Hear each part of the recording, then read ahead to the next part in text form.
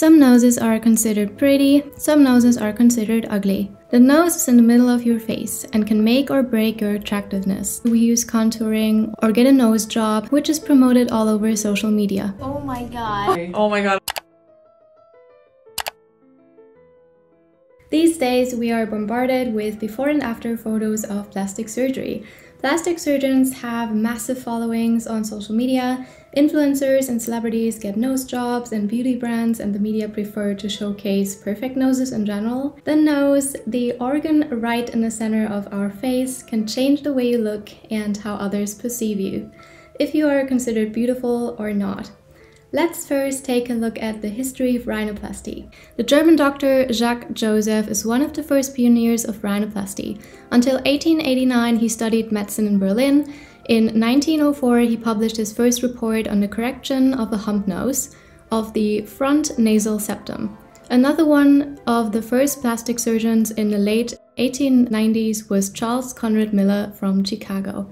Under the influence of anti-Semitism, hawk noses were not very desirable, so changing the nose was also about improving social status at the time. In times of war and terror, cutting off noses and ears were and are common. Aisha Mohammadzai is a woman from Afghanistan who fled from her husband, a Taliban fighter. She was forced to marry him as a 12-year-old, but was then jailed and left to die. They cut off her nose and ears. She was later rescued and now lives in the US. Many soldiers who got injured also got plastic surgery to reconstruct their faces. Nowadays, plastic surgery is popular mostly because of beauty standards. Our nose, just like many of our body parts, has a function. An important function, it's not there to look beautiful. One purpose of the nose is to condition inhaled air so that it is warm and moist. The narrow nostrils seem to alter the airflow so that the inside of the nose can humidify and warm the air more efficiently. Also, the shape of someone's nose was formed by a long process of adaptation to our local climate. Long and thin noses occurred in dry, cold areas, while short and wide noses occurred in hot, humid areas. Iran, by the way, has the highest rate of rhinoplasty, and rhinoplasties are often done in Turkey, Croatia, the Czech Republic, Lithuania, and Poland. In Turkey, it costs around 3,000 euros, apparently including traveling and accommodation. In the US, it is $3,000 up to $15,000. Still, a nose job is surgery and complications can occur. Layla, for example, got a nose job in Turkey and died. Some people also react to the anesthetic and die. 1 month ago I got a nose job. Then my skin was leaking. I was allergic to the tape.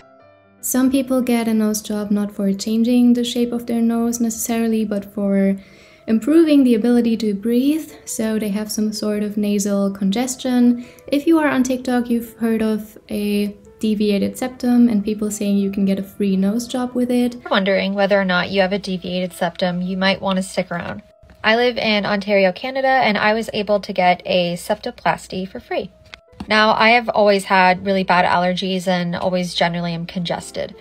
I didn't really think much of it for years because I just assumed it was allergies and there wasn't much I can do about it. Ashley Tisdale said she had a deviated septum. I quote, "After several doctor's visits about my health issues, they also suggested shaving my bump down. I was young and didn't put much thought into it, so I decided why not. It wasn't a big deal to me, nor was it like I was dreaming of the day I'd get a nose job.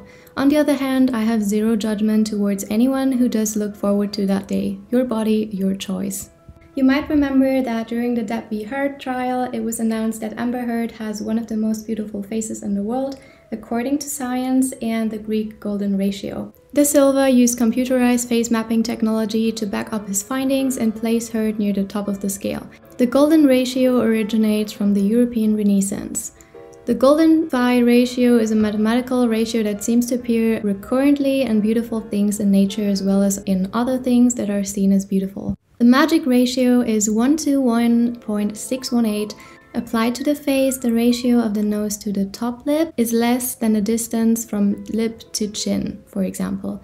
Using a caliper, you can measure a patient's ratio and apply filters, for example, to emphasize certain points on the face that correlate to beauty. In a recent article with the World Stock Exchange, GDS calculated that Amber Heard is the one that comes the closest to the principles of physical perfection. The ideal female nose is turned up at 106 degrees, so for example, the Duchess of Cambridge, Kate Beckinsale and Jessica Biel have perfect noses. They use digital portraits of young white women aged 18 to 25 years, which were ranked online by almost 4,000 men and women drawn from the same age group.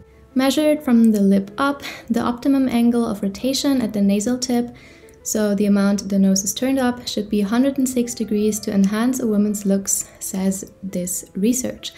A nose that is rotated less than 90 degrees to the face looks droopy and long and masculine.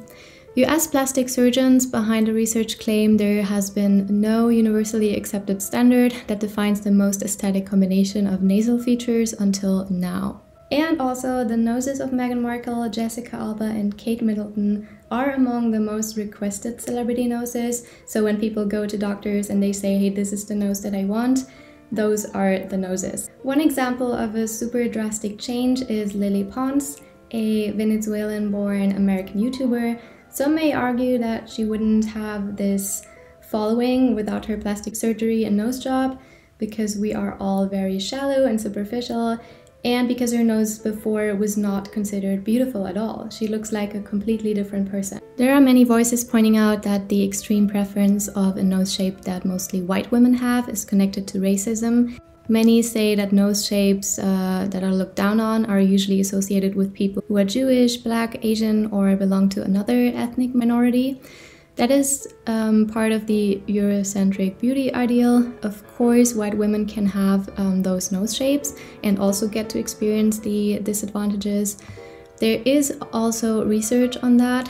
This is the chapter Why Race is Not a Biological Concept in the book Race and Racism in Theory and Practice. Here is one example of how women perceive the beauty standard regarding the nose. In theory, simply a physiological necessary, but in practice a commodified matter of symbolic beauty and power. As a woman, I am taught to scrutinize every curve, edge, and line on my body, and if I don't, someone else will.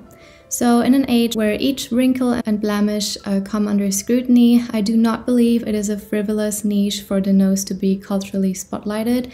My heritage is Arab Latina, and my first memory of insecurity came as a young teenager, explaining my side profile and questioning why I didn't look like the majority of my friends. Growing up in a very white, very British area often meant that my comparison pool was not extensive. As a teenager, body insecurity tore through my self-esteem, and my nose became the focus of intense self-critique. I am white passing in skin color, but my features are distinctly Arab. It should always be your body, your choice. Anyone can make their own decisions, but of course changing the most prominent feature in your face and risking your life and health shouldn't be due to beauty standards that are forced upon you. Those more unique noses can look very beautiful. If we look at Rupi Kaur, this nose shape, not turned up but downwards, looks very beautiful on her.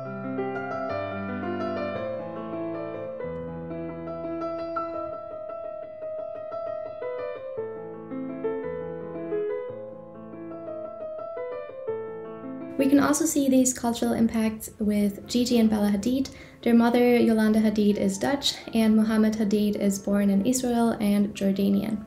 Gigi Hadid was born with a nose more similar to her mother's, and Bella Hadid had a nose job because hers looked like her father's.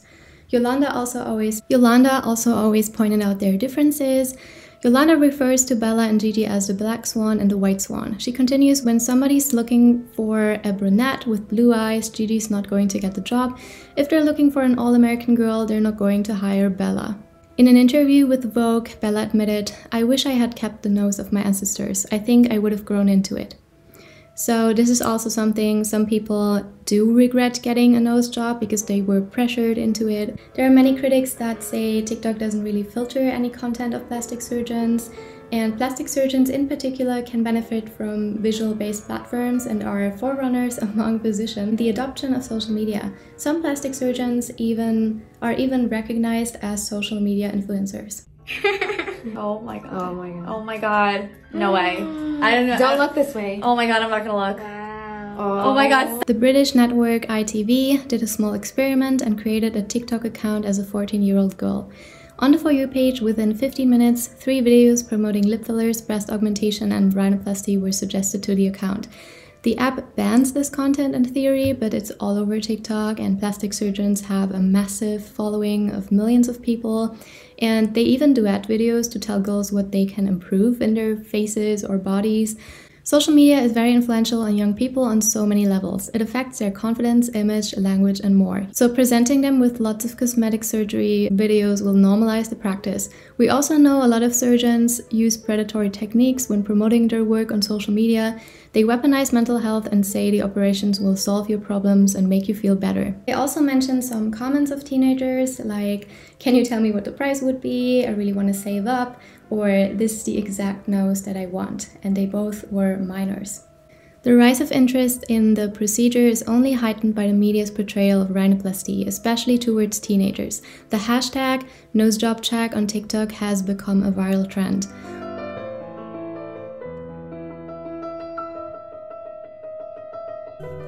Oh my god. Wow. What? Who is that girl? We already talked about deviated septums and breathing issues.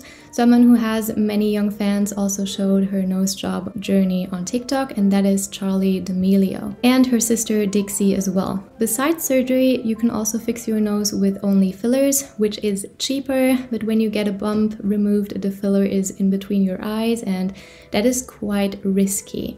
These days, we are really bombarded with before and after pictures. It seems like plastic surgeons are taking over social media, and social media has definitely boosted this business, just like any other appearance related industry. Of course, filters on Snapchat, Instagram, or TikTok also make many people want to change their features, and videos without any beauty filter are super rare these days, and yeah, just as unedited pictures on Instagram. Many influencers look like the same person, all edited via Facetune, and many apps also allow you to make your nose bridge smaller, the nose longer or shorter. There are also just so many trends on TikTok where people compare their nose to other noses, or where they have a filter and they kind of compare if their nose could look better, and everyone is showing off their side profile, making other people insecure because they can't go stargazing with someone and they would look at a beautiful side profile. It is kind of toxic.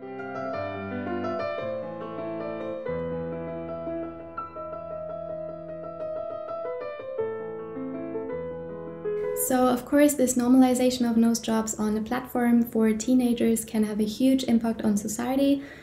Faces also change so much when you grow up, and you might desperately want a nose job even if your nose is totally fine and your facial features are getting more defined anyway, so your nose ends up looking a bit smaller and thinner when you are older.